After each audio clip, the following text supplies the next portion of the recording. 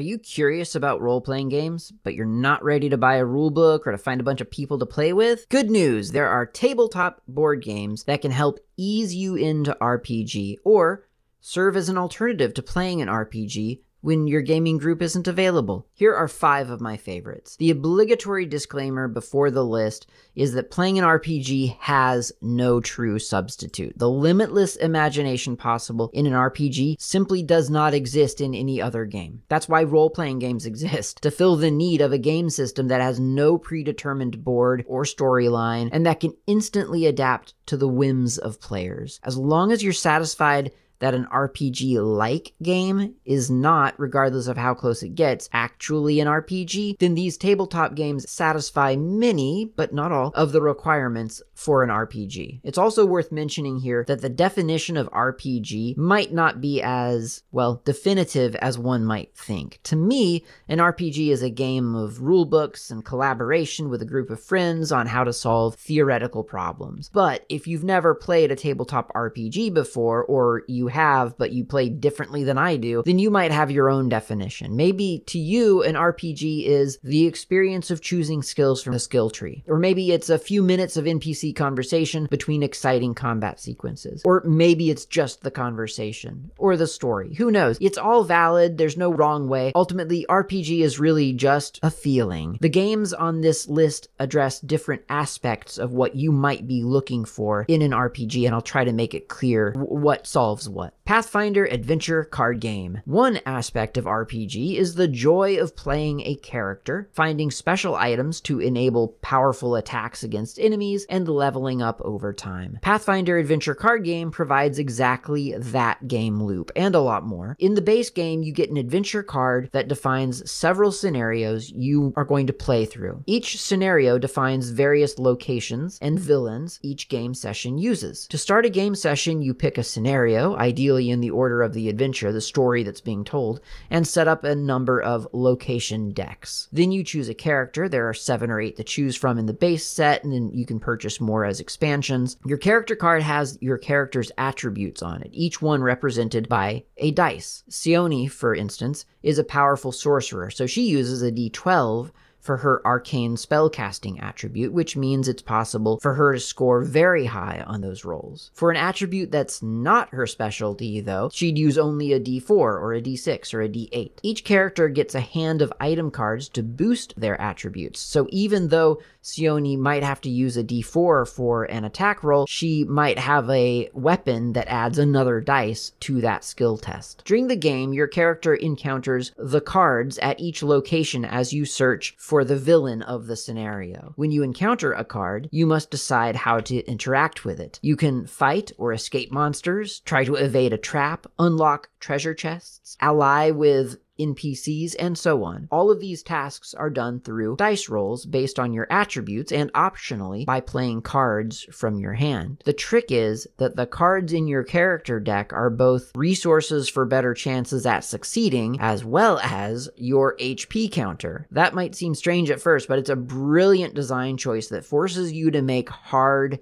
choices to manage your resources extra carefully. Luckily, some cards can be recharged for later use, but that's usually a special feature, and it usually or very frequently requires a successful skill check, so it's not even a guarantee. I have just one base set of the first edition of Pathfinder Adventure Card Game and one expansion, and it's not even for the right base game, and I've been happily playing it since 2017. To get an idea of how it plays, you can watch it on this channel. I have several playthroughs. Mansions of Madness. Another part of the fun of RPG is exploration. You're constantly discovering new corners of the game world, and there's always some cabinet to peek into, or stone to look under, or curtain to pull back. Sometimes you find a cool item, other times you just get a jump scare as something unearthly attacks you. This is the joy of RPG exploration, and it's what Mansions of Madness does especially well. Now, Mansions of Madness is a little unique because it integrates with an app that you can run in Steam or on your mobile device. In theory, this cuts out a lot of the board maintenance, or at least it cuts down on how much thought you have to put into the board maintenance. In practice, you still have to place a lot of tokens and shuffle a lot of cards and place tiles, and so on. But instead of like referencing a book on what to do, you're just being told what to do by an app, which can kind of make it seem like you're just serving like this mindless robot overlord. So in other words, the app is nice, but it doesn't make the board game quite as invisible as I think in a traditional RPG where a games master just tells you things and you just believe that you're in the world because you don't have to think about it, you're being told about it. The stories in Mansions of Madness, though, they're investigative.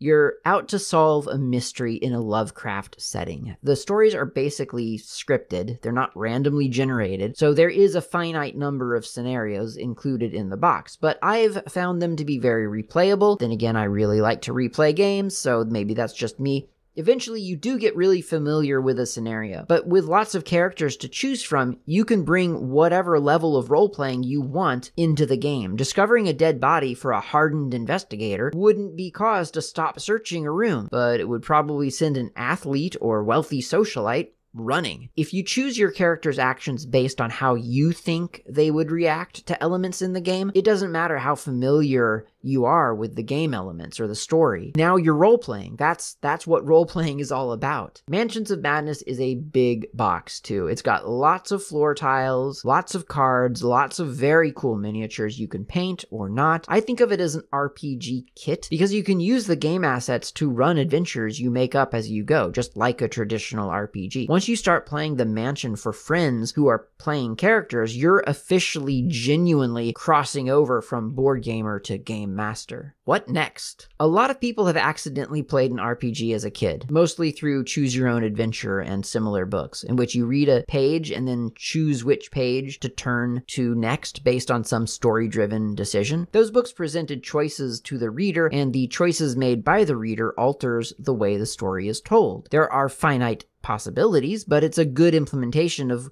one of the core concepts of an RPG. The What Next game is basically a choose-your-own-path adventure story written on a deck of cards, or 3 decks of cards actually. There are 3 decks of cards in the box, so you get 3 stories to play through, each one designed for a different difficulty level. The decks are not small, and each card contains one section of the story path. At the end of each card, you're presented with choices, and then you skip forward to the card that corresponds with your decision. Some choices require a skill test, and this is one of the things that sets What Next apart from a simple pick-your-path story. You don't have a character sheet, and you don't use dice. Instead, there are mini games included in the box that you must complete. For example, if you're digging for treasure, you might have to reach into a bag of blocks and try to find a specific shape just by touch. If you're trying to piece together clues, you might have to assemble a specific shape from a set of tiles. Most, if not all, of the challenges are physical, but there are a few that require like dexterity, like actual dexterity. There's one game about catching a card or something, and I always skip that one because I can't catch. Obviously, the physical mini games set it apart. And of course, the stories are scripted, so they are very finite. If you decide that you actually do need to let your housekeeper drown so she won't murder you, yes, that's a plot point. But the card doesn't give you that option, then you just don't get to do the thing you think your character must do to succeed. So player agency isn't really part of this game. You're on a ride. It is fun. It is on rails, though. You can play a real RPG if you want to go in some other direction. The stories in the game are universally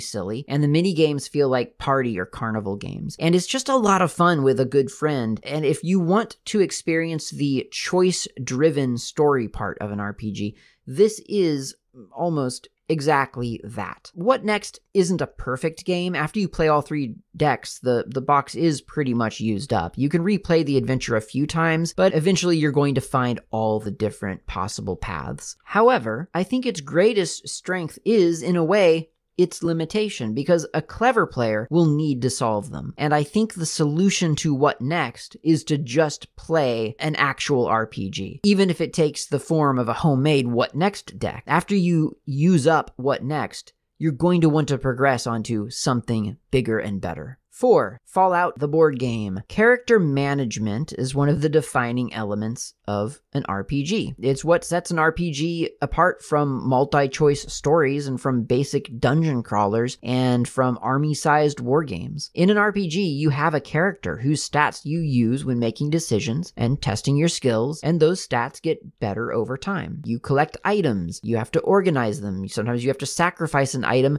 because you've got too much stuff to carry around. The Fallout Fallout board game has lots of character attributes to track, but not in the way that makes it feel like a chore. In fact, it's really the driving force of the game. You do what you do in Fallout to make your character more influential and more powerful. In a way, the stories and adventures you have along the way are incidental to character progression, which frankly is how a lot of players view RPG, for better or for worse. Fallout is a tile-based game, and your character moves along the world map, avoiding super mutants and raiders and radiated beasts, searching for settlements and ruins, and hopefully completing quests for NPCs. The dangerous stuff usually gets resolved through combat. The game uses special VATS dice designed to visually reference the famous VATS system from the video game. When you roll, you're rolling simultaneously to see whether you hit your enemy, indicated by a body part graphic, and whether your enemy has hit you, indicated by bullet hole icons. You can additionally use skills and special perks to re-roll a bad roll. As you level up, you get more skills, and so your luck, such as it is, gets better and better. Quests are resolved through the encounter deck. These are a what next style pick your path adventure, with choices at the bottom of each card, and often a dice roll to determine success or failure when there's a factor that random chance might affect the result. Like What Next, the story potential is limited by the fact that it's written down on physical cards. Unlike What Next though, Fallout has 5 different characters you can play, and playing through a familiar story from a different perspective is kind of what role-playing is all about. You can get a lot of mileage out of these Fallout quests. It's a huge deck of cards, first of all, probably as many cards in it as all 3 decks in What Next, and each story is tied to a tile location. Not all tiles are used in all games, so you don't see all the same quests in every game. Beyond that, there are obviously lots of different branches to each story, so you can make different choices each time, and then on top of that, you can always play the quest differently based on the character you're running. It's very robust, and it's a great way to get used to intentionally adopting a different point of view. Your character is central to the game in more ways than just the quests you go on. As in the video game, you're special in the board game. You start with 2 skills, and then you collect more as you gain XP. You also gather special items which you can use or sell. You can buy items at stores in settlements, or scavenge for items out in the wasteland. You have a health bar that counts down as you take damage, and a rad counter that counts up as you move through radiation. And should your health and rad levels collide, you die. So the more rads you take, the less health you can afford to lose before you take a rest. You may or may not feel that you